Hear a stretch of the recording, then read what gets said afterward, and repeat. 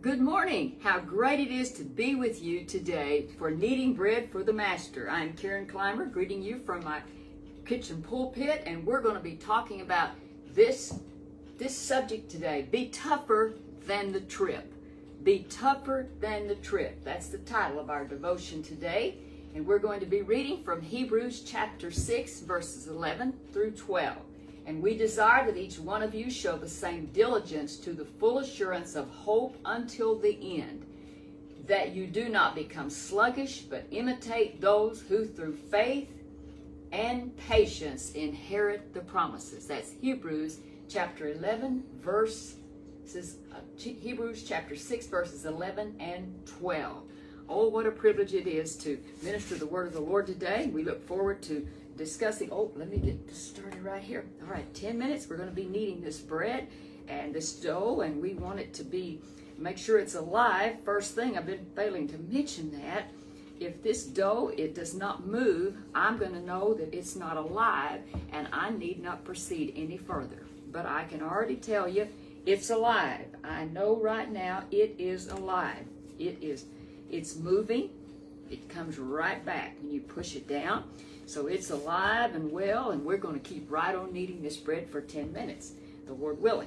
All right, so it is Kneading Bread for the Master is the title of our program here on Silver Citizen Believers Brigade.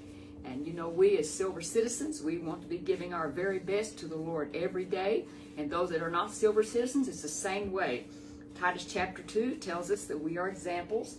And, believers, we are examples to others. Some accept and some reject, but we still are going to be living for the Lord, and we are the examples that others can see. Not that we are totally perfect. We never make a single mistake ever.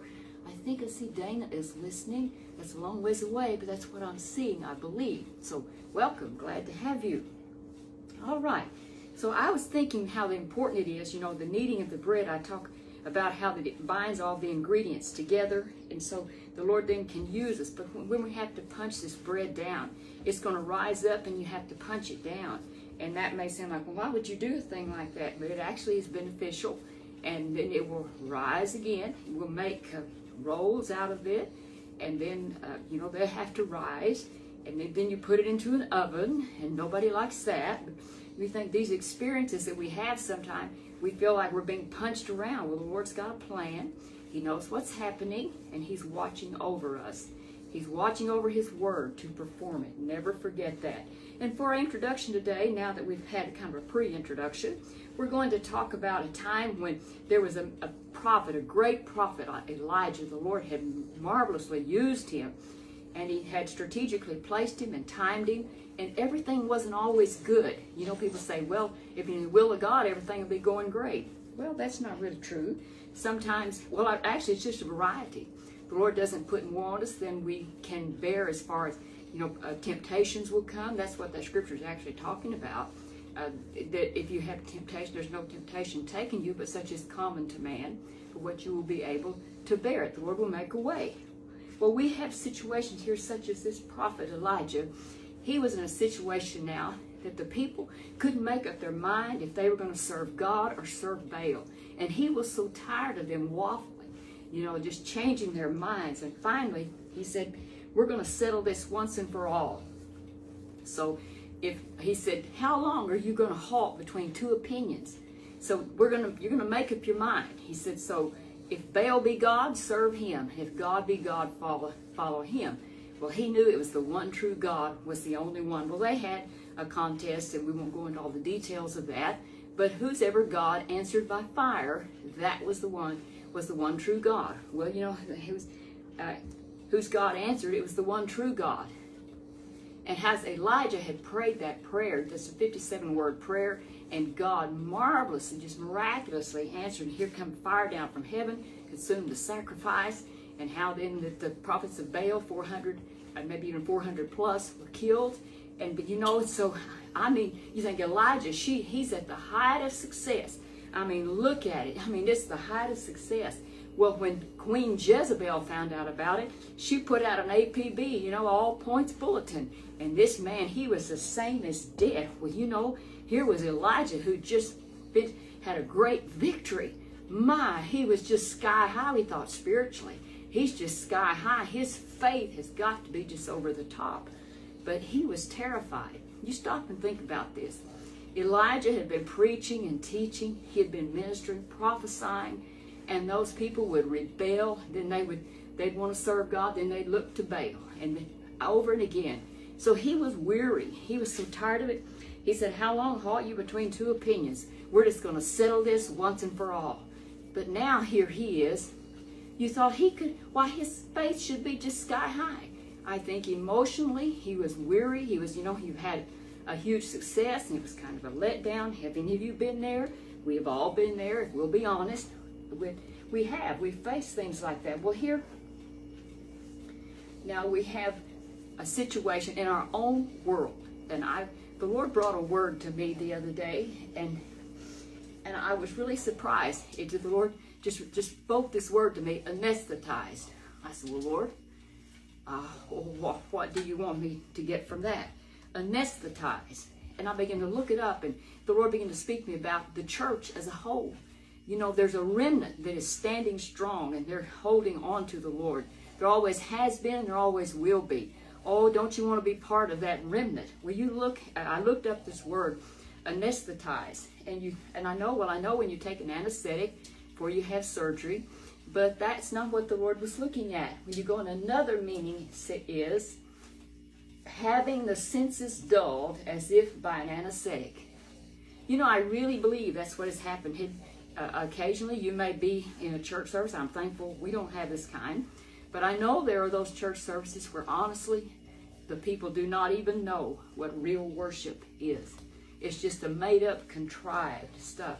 And it's almost, and when you go to minister to some of these people, maybe one-on-one, it's as though their senses are dulled, as if by an anesthetic. They're feeding on things, they're feeding their minds on things in or out of church that are not benefiting their spiritual being. It's so important that we be in God's holy word daily and all day long and throughout our day, that we're worshiping the Lord. Yes, you're going to be going about your daily duties, but the whole time you're talking to the Lord, and we read his word. Lord, I want to apply that to my life. We have to personalize it every time we read God's word. So, here I want to say how that Elijah, he had had a big victory, and that was a big letdown. And he couldn't see God, but he had seen God move. And now here he was facing a situation, Jezebel, he could see with his own eyes. And he knew she had sent out an all points bulletin. And I just wouldn't be a bit surprised, but what she didn't tack on, reward for whoever brings him in, or dead or alive. I mean, she hated this man because he spoke truth. And he became so weary. And as he began to run as hard as he could go to get away from her, because she means business. I'm as good as dead. And he had killed her prophets. So boy, she was really in a rage, and she meant business. When she got ready to do something, she meant business. She didn't care what her husband thought, said, or did. She was going to take charge of things, and she did. He knew he was as good as dead. So he could see somebody like her, but God he couldn't see. But God was watching him, and he knew exactly what was happening. Now here was the pain of isolation. He ran as fast as he could go to get away. And in that moment of distress, or those moments, many and hours, as he ran to get away from her, we don't go through the whole story, how that he wound up so far away, but God in his goodness, he didn't condemn him and slam him and criticize him. No. Did he do really what he should have done? No. Elijah should have stood up to it, but he was human just like us, and he felt the pain of isolation, and he wanted insulation. He wanted to be insulated, but he felt isolated, and he also felt, I am so vulnerable. I am so vulnerable. I don't know who my friends are now, and if there's a reward out, they might turn me in. He was so afraid. Remember how the Lord fed him, even had ravens come and feed him. That's not their natural way of doing things. Ravens would not bring food to somebody, but these did, because God was in charge and ministering to this man. He was helping him. He sent angels to feed him, to prepare for him. it was amazing how the Lord blessed him. So may we know that when we face things sometime, and we've had great victory, and then we wonder, how can I be where I am now? Or we've looked at others and said, well, after all what God did for them, and now look at them. Let's just look at it a little bit like this, and let's have some compassion and think about this man who had just won a mighty victory. God had been marvelously using him and wanted to continue using him. Well, he found him, you know, he wound up in a cave of all the places. And the Lord, in so many words, said, what are you doing here? Well, Lord, I'm all by myself. There's nobody standing true. Everybody else has bowed their knee to Baal, but I'm the only one standing. He felt that way. He went by his feelings. That's exactly what he felt. But you know what? The Lord spoke to him and said, why? He said, you know what? I have 7,000 faithful just like you. But he didn't know that. He didn't see them. And so as far as he was concerned, they didn't exist. But they did exist. And how the Lord ministered to this man before it was all said and done. And we won't go about how when he was there in that cave and how all this happened. You know, it was the thunder, the earthquake, and all these things that happened, and then the still small voice. The Lord had a plan and wanted to use him. I'm not finished with you, Elijah. He said, there's more ministry to do. He didn't say, oh no, Lord, I'm not going. You know, he obeyed the Lord, and how the Lord had strengthened this man. And I began to read, and I thought, Lord, this is what we need. It's a time of refreshing. And the Lord knows that. When we're battle weary, and we've everyone been there. When you've been through situations that are out of your control. And you've had people say, well, if you're in the will of God, this wouldn't be happening. Well, we say, well, he did get out of the will of God. But you know, he still loved God. And that's what we need to understand. That when we're going through something that literally makes no sense, we must remember my life is hid with Christ in God. And when he appears, I will appear with him. His word tells us that. But so here was this man. The Lord was not done with him. And so what did he do when he left out of there? God had a plan. You get ready to do some anointing. And he anointed Elisha. Elisha, a name almost like his. But he was from a wealthy family. And you think, with 12 yoke of oxen, that spoke of somebody that was really wealthy. But you know what? This man, God had a plan for his life. And when Elijah came and he just put the mantle over him, ooh, something happened. He said, ooh, I've just got a feeling. He knew he had been called. And so he was anointed, how Elijah anointed him. Oh, Lord, how wonderful, how he ministered to him. And then others that he anointed. God was not finished with him. So sometimes when we feel like we're just so down, and like Elijah felt like in the shape that he was in, but I thought, you know, the Lord helped him to truth. And that's what he does to us when we feel like I'm done for. And I failed the Lord miserably now. I didn't keep the faith. And I just feel real bad about the way I've been. God can't use me. And the devil will say, that's right. You know, he'll get right in there. But God is not finished with you. So if you're going through a time like Elijah did, and maybe you've really been living for the Lord and something came up and it's terrified you, Satan did something happened. But I'll tell you what, the Lord has still got a plan. But the thing I want to get to for sure here is that Elijah, I'm confident, not only did he anoint Elisha, I believe he mentored him. And I believe he told him about this particular situation. I'll tell you where I'm going with this. I believe there come a time maybe in his life, and we're going to go to a time that I read about in 2 Kings chapter 6 and verse 17. We're going to switch now to Brother Elisha. He's in a situation, I mean, it is an awful situation. There is no help, no hope, it doesn't look like. But he's just resting. He's just resting. And so here comes his helper come in and said, oh, wake up, Elisha, it's just horrible out there. He said, the armies have surrounded us. Come on, you've got... And you know what, Elisha, I heard one preacher say he just raised up on one elbow. Well, that was his idea. I don't know what he did, but I really believe that Elijah had instilled in him and said, listen, this is what happened to me when Jezebel got after me. God protected me, and before it was over with, she lost her life. But he said, I'm going to tell you, You don't let fear overcome you. After you've won a big victory, he said that's the time. He said you've got to be tougher than the trip. Sometimes the trip that the Lord sends us on, sometimes these assignments, they get tough, but we've got to be spiritually tougher than the trip. I really believe he instilled that in him. You've got to be tougher than the trip. God is with you. God will help you. I believe he put that in him. So now Elisha, now he says, and his man is saying, it's just horrible. We don't even have a chance. And Elisha just as calmly, I want to read what the Bible says. He said to him, Elisha prayed. Elisha prayed. I believe he's praying, Lord help me. And then he said, oh Lord, I pray, open his eyes that he may see. And the Lord opened the servant's eyes, and he saw, and behold, or listen, pay attention, the mountain was full of horses and chariots of fire all around Elisha. That's 2 Kings chapter 6 and verse 17, and from the New American Standard Bible, 1995.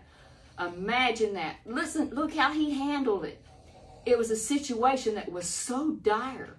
I really believe that Elijah, based on his experiences, and that one in particular, when he mentored this man, he didn't say, oh, you'll figure it out. God will guide you. God will help you. You know, the Lord wants us. It's in Titus chapter 2. Now, they didn't have that back then, but we do. We are to be examples. And when, you know, it is not wrong to tell people about a time that you failed, about a time that when your faith kind of gave way. It's okay to do that. I really believe, and I remember one time Brother David Wilkerson said the Lord spoke to him about, said people testify and they'll say, well, I was going through a great trial, but God delivered me, and I'm so thankful the Lord helped me. And he said, but you never tell how you won the battle. And that is what is happening to some people. You don't tell the battle. They don't know how to battle. They don't know how to win the victory. And Brother David Wilkerson said that made a difference with him. I've heard people say, well, I don't want to give the devil credit. You're not giving the devil credit. That's not what that is.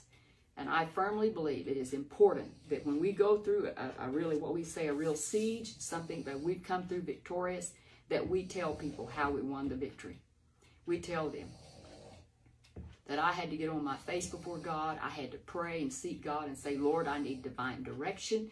And I don't want to just listen to this one and that one. The scripture, you know, does tell us we need to try the spirits. Not everybody that talks to us has the answer. They just talk off the top of their head. But it's very important that we tell people how we won the victory. And it wasn't just that, well, I just ignored it. No, you don't ignore it. So here now, let's get back to this. The return to ministry for him. God used him again and again, and how then Elisha became such a strong, stalwart, a soldier for the Lord. I'm so grateful that he did. He just took those truths in. And you know, he had said to Elijah, now after Elijah we think, well, he had failed and all. He had an issue. Yes, he did. Who has not? If you tell me you haven't, I don't believe you. We have them. But now he had come out of it, and now he had ministered more and more, and he'd mentored this man, and now how strong he was in the Lord. Stood faithful and true and led so many, and twice the miracles that Elijah had, because Elisha had said, when Elijah said, you keep following and you've been faithful, what is it that you want? He said, I want a double portion of your spirit. Do you hear that? I want a double portion of your spirit. You know, Elijah didn't run around after that, well, I failed. He didn't go around talking about, I failed, you know, back there, I failed. Don't look at me, I failed. No, instead, he said, I failed, and this is why I did, and I want to tell you how to overcome. And I believe going forward, he was an overcomer. And so he taught this, he mentored this to Elisha. So we don't want it to be that we don't want anybody to know one time that we failed, you know. If they know, they know. Say, see, God is faithful, and he's given me the grace and the strength, and I can still work for him. That's what he wants us to do. The scripture tells us this, and let us not grow weary while doing good, for in due season we will reap if we do not lose heart, if we don't faint. And that is from Galatians chapter 6, verse 9, the New King James Version. So we're going to have an eternity with him. We're going to have an eternity with him. And we've all had a failure here and there. Well, I got to put you over here because of it. No. When we repent, I mean, It's over it's blotted out. It's covered by the blood. It's blotted out. Whatever vehicle it is that the Lord wants to take us to glory. In Elijah's case, here came a chariot of fire, and how the mantle fell down. And the thing was that if Elisha, if he saw him when he was taken up, if he saw him, that he could have that double portion. He did. He was watching. He never took his eyes off of Elijah. Because not Elijah wasn't God, but this was his mentor. And he did exactly what he said. The Lord Jesus Christ is who we're following. Let's do exactly what he says. And he's going to help us one day. We're going to go to glory. Eternity with him. I don't know how it will be that I will go to glory. But I know this. And even say, even some people, when they're just like, there are martyrs. And you know what? They say, where was God then? He was there to take them to glory. It wasn't that he was off somewhere. He didn't have his back turned, his head turned. He was there to take them to glory. I tell you, when our work is finished on earth, when God is finished with the work he's called us to do, he's taking us home. He's longing to see us. We don't want to die. We want to stay here. But I believe there comes a time that a person says, I'm ready to go. I've finished the course. That's what Paul said. I have fought a good fight. I've kept the faith. I've finished my course. And he said, I'm ready. I'm ready to go live with the Lord. It will be worth it all when we see Jesus. Forever and ever when we see Jesus. A lot of people talk about the mansion. That's all right. He does have them prepared. But to see him and to love him and to hug him. We love him now, but to be able to cast our crowns at his feet. But to look, I just want to hug him and tell him how much I love him. So even so then, we close with this. Even so then at this present time, also there is a remnant according to the election of grace. Romans 11:5 from the King James Version. So I say again, let us be stronger spiritually and tougher than the trip. Guard your faith in God. We must guard our faith. That's what Satan is after, is your faith and your trust in God. Living by faith, the song says. We've come this far by faith, another song says. We live by faith and not by feelings and not by sight or ways. Remember this, it is God who is at work within you, giving you the will and the power to achieve his purpose. So good to be with you. And now we close. And until next Friday, may the Lord bless you and keep you. I hope that you will be in church Sunday morning and Sunday night. We always plan to be. And on Wednesday night, and the storms they thought might come kept us from having service Wednesday night. But we came home. We found we've got us a preacher that we could listen to a good message. But they're out there. There's people preaching and speaking the truth, and I'm thankful we have a church to go to like that. May the Lord bless you and keep you until next Friday morning around 11:30. Goodbye.